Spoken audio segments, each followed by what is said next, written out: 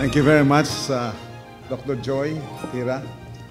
Now, they focus on hybridity. And when he first talked about hybridity, I said, well, I drive a hybrid car. But he says, no, it's not about the car. It's about the challenge of really reaching out and understanding and reaching out the people who have come from mixed cultures. And how do we effectively reach the hybrid? And so I thank God for this opportunity that He has given me to give some opening remarks and opening message in relation to this. Now, this is really preaching to the choir. In fact, you have more prepared. And the good about the keynote is you just turn on the key and then you discuss. Okay? But let me just share with you some thoughts that I have in relation to this topic on hybridity, and just to continue to and give you some challenge for your discussion in the next few days. So first of which, I want to say that it is God who determined the geopolitical boundaries. It was God who made me to become a Filipino. It was God who made many of you coming from different countries. How many countries? 13 countries represented here? 19 countries represented here. It was God who determined in Acts chapter 17, verse 26, He made from one man every nation of mankind to live on all the face of the earth, having determined allotted periods and the boundaries of their dwelling place. So from one man and one woman, Adam and Eve, there is that multiplication of all of these people all over the world. But it was God who determined when will be our generation. And it was God who determined what will be our nationality and our geopolitical boundaries. In fact, in Deuteronomy chapter 32, when we are called to worship the Lord, and they are reminded that when the Most High gave to the nations their inheritance, when He divided mankind, He fixed the borders of the peoples according to the numbers of the sons. You know, ESB would say sons of God, but the Masoretic text, according to Dr. Xiao, is sons of Israel. But what we see here, it is the Lord God who determined our boundaries. And I want us to see that, you know, I appreciate me being a Filipino. And I do not complain that I am a Filipino. I rejoice that I am a Filipino. In the same way that all of you rejoice at your respective nationalities. Because that is part of the design that God has given us. That we belong to a certain geopolitical engagement and identity. However, migration has changed the landscape of human habitation. And you have how many sessions? 12 sessions to be discussing all of these issues, and 3 devotions about hybridity in the Bible. Migration. And let me just share with you, and I think we all know that there are different causes of migration. So without belaboring, I would say that these are some of them. Environmental, because of either natural calamities, natural disasters, or the search for better climate. Some people have to migrate. In fact, some people would have their homes in the northern hemisphere, but will fly south during winter because of climate issue. But some of us are more accustomed to temperate climate like the Philippines, and we enjoy living in the Philippines. And some of you would feel enjoying shoveling snow. I did that for at least 2 winters, but I said that's enough. It's good to enjoy only for visiting. But so environmental factor, particularly calamities and natural disasters, would be a major cause for migration. And another major cause is economic cause or factor for migration. So many Filipinos are now moving into Canada, but not only Filipinos. I think Canada is the most, has made that policy of migration, being competitive, trying to make sure that in order to arrest the negative birth rate that they have, because if they did not open to migration, they will be extinct because they are having negative growth rate. And so they open migration to professionals because they want to make sure that there are enough people who will support the social security of those who are retiring, right?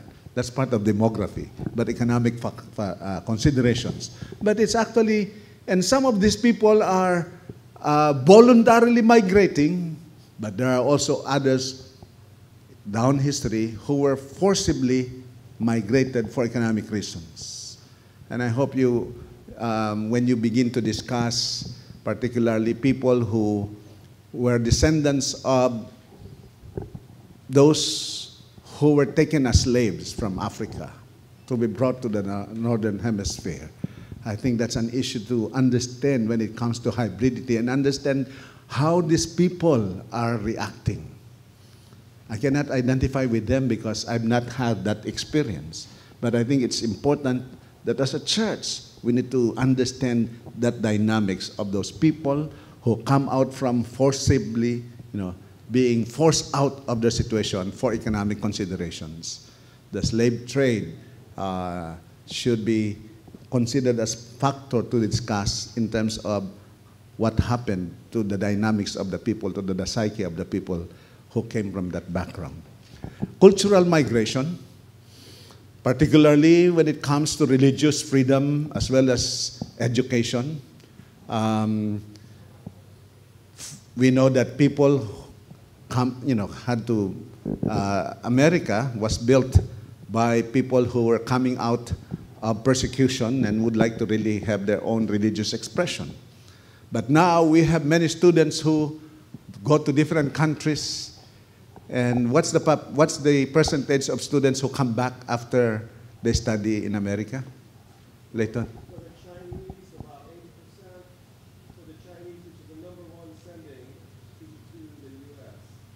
There are about 5 billion international students today around the world, many in the Philippines, and they're projected to 8 million by 2025. Okay, so you can share those statistics. But my question is, how many foreign students return to their country of origin after they study? The majority, either immediately after graduation or maybe a few years in their host country, but then many of them do finally go back home later. So what was formerly a brain drain has become a brain gain eventually. Okay, so the statistics is now being reversed because it used to be that there was about 90% who stay in the country where they are having their studies.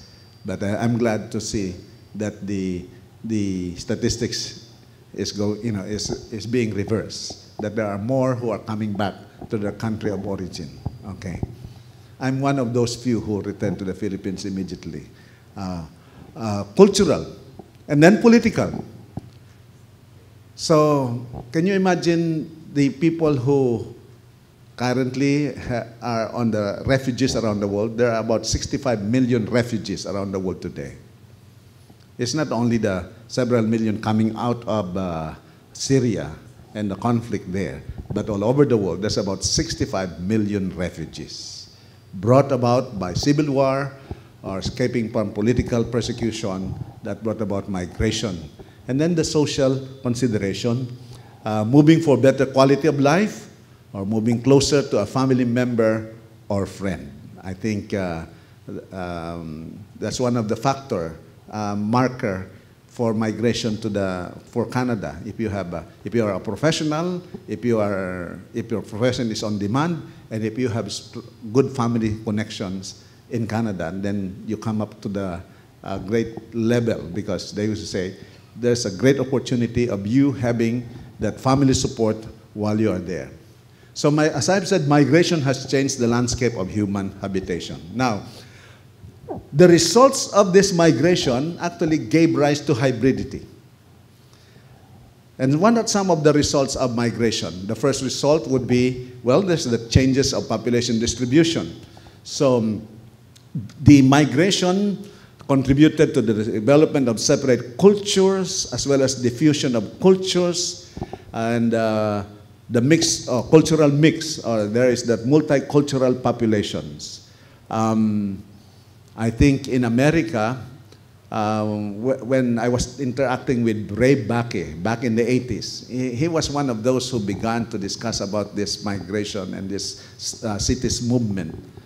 And he talks about in his area during that time in Chicago, how many square kilometers, there are 52 different ethnic groups or cultures right within his own neighborhood.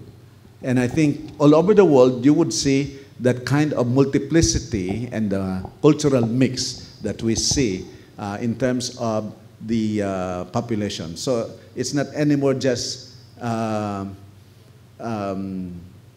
you talk of America, the Native Americans are the Indians, and all of them are actually migrants. So even President Trump is a migrant. Anyway, yeah. Do you? He's a migrant also. Okay, I will not go deeper.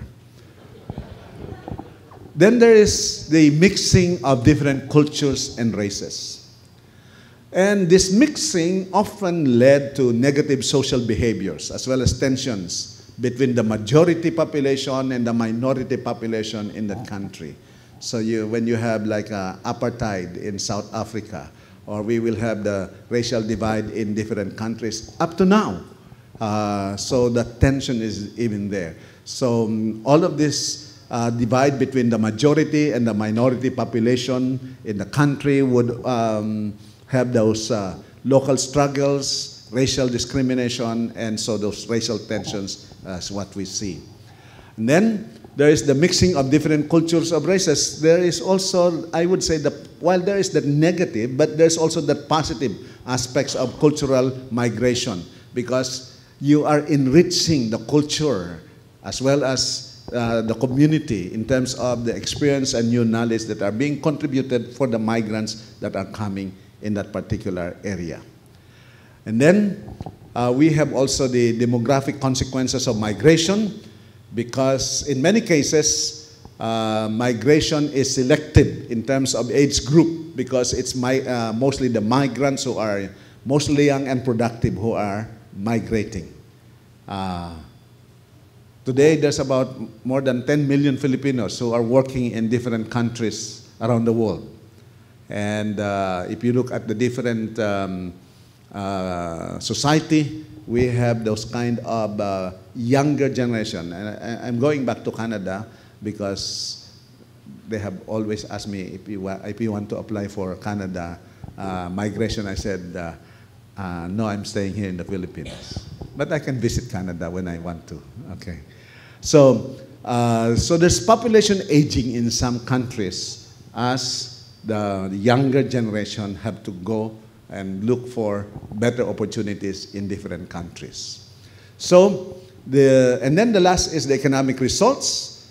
I think both from the country that, for the Philippines, we are encouraging this overseas Filipino workers because they are one of the, in terms of the gross domestic product of the country is the remittances. About more than $20 billion are being remitted by the overseas Filipino workers. So there's economic results, although I would say also that there is socio-economic negative impact also of separation of homes and dysfunctional families. But those that have migrated in other countries, they also have contributed to the economic development. So all of these results of migration actually would say gave rise to the hybrids, because the migrants need to cope in their new environment. The hybrids need to know how to be able to handle the situation. Because to become, you need to be able to, in some of those countries, being bilingual has greater advantage rather than just being monocultural or being speaking only one language. And therefore, the rise of the hybrids is brought about, being forced by the need for coping in the different mix of culture. I did not attempt to make a definition of hybridity. That's a discussion that you have. And you have already definitions from different papers that have been presented, the dissertation of Juliet. So you have already the definition. So what I use here is just the common definition, first from biology. So animals or plants, different breeds, varieties. This is actually a dictionary definition. So by genetic engineering or intervention, there is that hybrid. And normally, the hybrid are better crop or better animal. But the problem with that is they cannot continue to reproduce because they have to be dependent on that kind of production of hybrid seed or hybrid animal. Then, in terms of culture, there's the person or group of persons produced by the interaction of crossbreeding of two unlike cultures, traditions, and others. Technically, on technical definition, something that is powered by more than one source of power, like I'm driving a hybrid car, okay? So to have cheaper gasoline, but actually what you save in terms of cheaper gasoline, you pay for the higher price of that car, okay? But I did not buy that car. It was given to me, and I enjoy it. Okay, so having said that, I'd like to focus on the purpose of this consultation. The purpose of this consultation, why are you here? You are here to discuss, discover the implications of hybridity in the mission of God. That's why you have those 12 sessions. And Dr. Joy said that, yes, you are all participants, and we need to discuss, and we need to interact. We need to be able to say we contribute to the enrichment of the discussion as well as the input and understanding. And hopefully you can define better strategy and sharpen strategies in how to really reach and minister to this group of people that we call hybrid. So let me focus on handling the issues, on some of the issues and concerns on hybridity. And I have at least 5 that I want to share tonight. Number 1 is that the hybrids have confused and conflicting identities. We need to be able to minister to them, care for them, because they are living in multiple cultures. They have various background and values. And sometimes, am I a Filipino or am I an American? And you have that discussion of being a coconut or being a banana.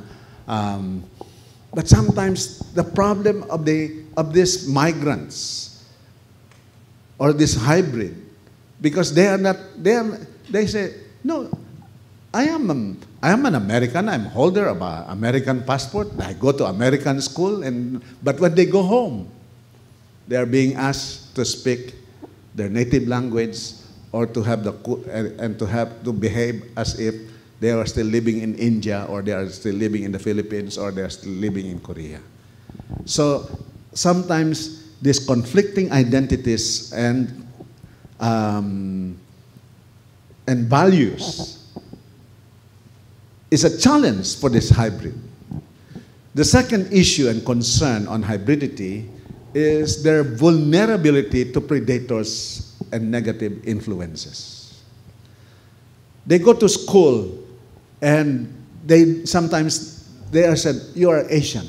You know, somebody just sent me that post on the Filipino family who was buying grocery. And this is just the other day, buying grocery, and somebody behind her was a Caucasian who says, "Oh, you buy all our foods." How many of you have seen that?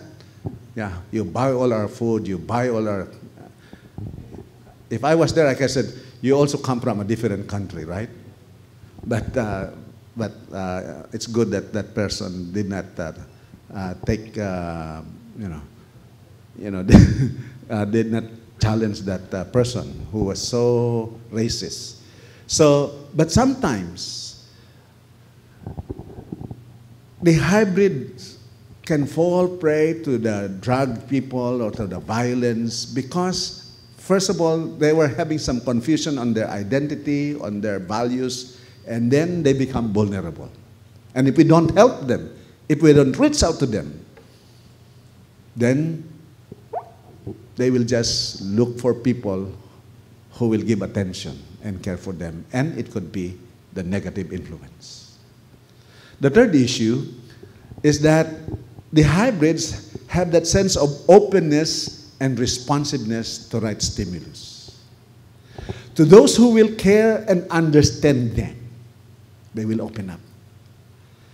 They are having a problem when in their home, they says, "You behave like we used to behave as the parents having their own sets of values and culture." When they are in school or when they are playing with their peers or their people, then they are they have to live with different set of culture and values. And therefore, sometimes in the time of confusion and this time of looking for their identity, those who understand them, those who care for them are the ones who could minister to them. And they will be open and they will accept and they will say, my parents do not understand me, but you understand me. And therefore, it's important for us to say there is that certain, there is that window of openness and responsiveness if we give them that right stimulus. The fourth is that, the fourth issue and concern is that the hybrids possesses great potential to excel. Why? They can harness the strength of the best of both worlds. That sometimes the Asian students actually excel in the United States. Is that true, Ate Lisa? Yeah. The Asian students make good in the United States. And sometimes the businessmen actually are also making good in the Western context. Why? Because first, in their coping mechanism, in order to say, I belong, they try to excel and they try to accept their best effort, but yet they can also draw some of the best, as I've said, they can harness the best of both worlds. The Western world and the Oriental world, and they can harness that and they can really excel, right? And therefore, if we minister to them, these are some of the best people who could actually be used by God in the ministry and whatever area or even in professional development. And finally, let me end by saying that this is the great challenge, and that is the neglect of the church in effectively addressing their situation. We have a conflict of an ethnic churches versus the multicultural generation. Some of the problems that I have seen are some of young people. I visit so many ethnic churches in the U.S. as well as in other countries, and when they have their own worship, it's trying to still preserve their ethnicity as a church, and it's important, especially for the adults, because that's their identity. Whenever I go to a Filipino church in America, they always end up having a lunch potluck or something together. And some people would go more for the potluck rather than the worship, right? And that's not only for, I think that's true for most Asians. But their children says, I don't belong here. The activities in the church are still so focused on that ethnicity that the children says, well, if I'm in school, I have a Western mindset, I have a Western values. When I'm in the church, they are trying to force me back again to that mindset. But during the week, I'm exposed to the different sets of values and standards and culture. Therefore, even as a church, we need to be able to say that we can address properly and effectively care for the hybrids in the churches, particularly the second and third generation. So let me end by saying that we can learn from two examples.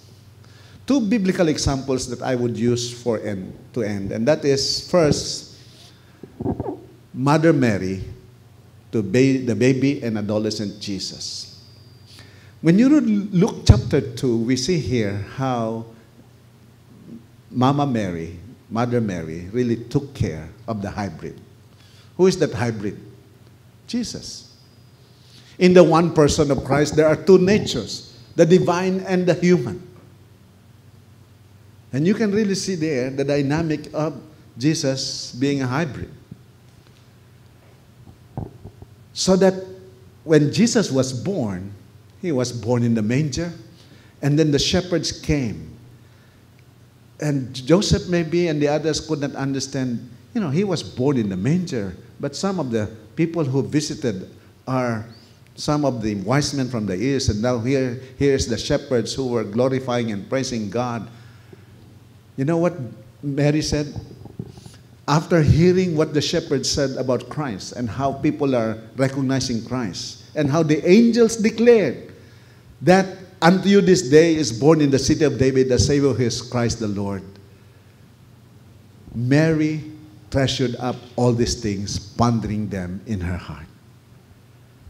She was saying, how do I handle this? How do I handle this tension? How do I prepare this child so that that child will grow up to be a person who will be able to express true incarnation and fulfill the divine role and ministry that he has? How do I understand that here it is that this person, this baby, is both God 100% and human 100%. So Mary treasured up all these things in her heart. Now came during the time of the adolescence of Jesus, later on, a few verses after that, that when Jesus had his bar mitzvah at 12 years old, he brought them to the temple, and Jesus stayed at the temple. And for 3 days, they were looking for him. And when they saw the boy Jesus there at the temple, talking with the priests, talking with the leaders, what was Jesus, Mary said, "Son, why have you treated us so? We were practically looking for you. We were worried about you." What was the response of Jesus? "Didn't you know that I have to be in my Father's business?" How do Mary respond to such a hybrid? So the response is that, and his mom, and Jesus went to them and was submissive to them, going back to Nazareth, and his mother treasured up all these things in her heart. There's so much reflection that she had to do on how to handle this hybrid, how to respond to him, how to help him so that he will not be somebody who will be an outcast in the community, but somebody who has good relationship. That's why in verse 52, you notice the summary statement of 18 years of the life of Jesus. 18 years because he was 12 years old when this happened, and the next verse after that is when he was already 30 years old. But that 18 years is encapsulated in that verse. And Jesus increased in wisdom and in stature and in favor with God and man. And that was preceded by that thought that Mary treasured all these things in her heart. That for the next 18 years, Mary was able to nurture, care for, and love that baby, that adolescent, that young man, so that when he began his ministry at age 30, there was so much input from Mary to the growth and increase of the wisdom, stature, as well as social engagement and spiritual development of this man, infinite man, Jesus. There's so much reflection about how to deal with hybrid. The other one is my favorite apostle, the Apostle Paul. You see how he adopted Timothy. When he recruited Timothy as a young man to join them in the ministry, now he had to circumcise him. Why? Because he is a hybrid. His father is a Greek, and his mother and grandmother are Jewish people. And that Paul had to make a decision. I had to circumcise him to please the Jewish people. But you see there the dynamics of how he had to handle this hybrid Timothy. But you know, how was Paul able to minister to Timothy? How was Paul able to really help him to become a great minister and servant of the Lord? The last two letters of the Apostle Paul was devoted to his son. And so how did he call him? To Timothy, my true child in the faith. If we want to be able to be effective in ministering and caring for the hybrid, we need to look at them with that same care, love, and acceptance that we are willing to say, you become my son, you become my child. That's what Apostle Paul did to his son, to Timothy, in order that Timothy will become effective as a hybrid. He said in 2 Timothy 1:2, to Timothy, my beloved child. And so as you discuss this issue about hybridity for the mission of God, then it's important for us to learn from these two examples that I had.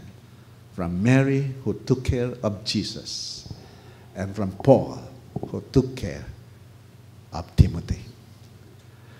Now let me end by asking you giving you two questions that you can have in this consultation. First question is, how will the church effectively address the challenges and opportunities of hybridity for global mission? As you have all of these sessions, as you have all of this discussion, maybe the underlying question that you need to have is, what does it mean for me as a missiologist, as a church leader, as a pastor, as a minister? How will the church effectively address these challenges and opportunities? So both the challenges and opportunities of hybridity. And then after you discuss that, then you also ask the second question, what basic strategies do we need to develop to reach the hybrids for Jesus? May you have a good consultation. God bless you.